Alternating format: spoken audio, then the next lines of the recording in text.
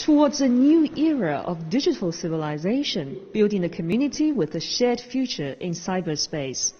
This year's World Internet Conference focuses on cutting-edge technologies and offers a platform for cooperation between enterprises to drive the growth of digital economy.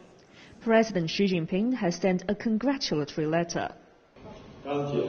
Currently, the world is experiencing a pandemic and profound changes unseen in a century.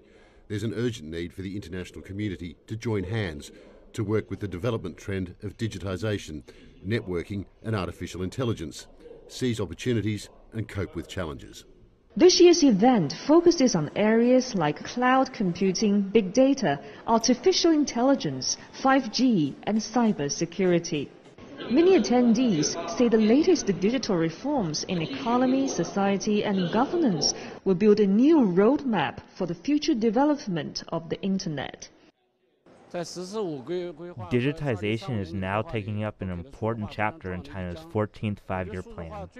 I think a most crucial scenario for digitization is its application in industries.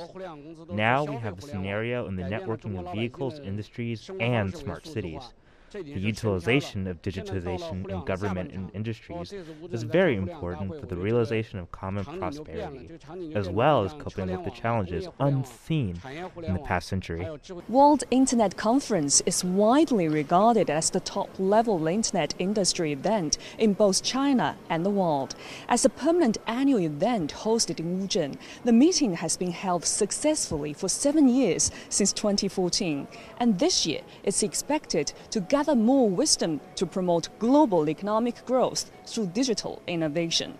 Su Yuting, CGTN, Wuzhen, Zhejiang Province.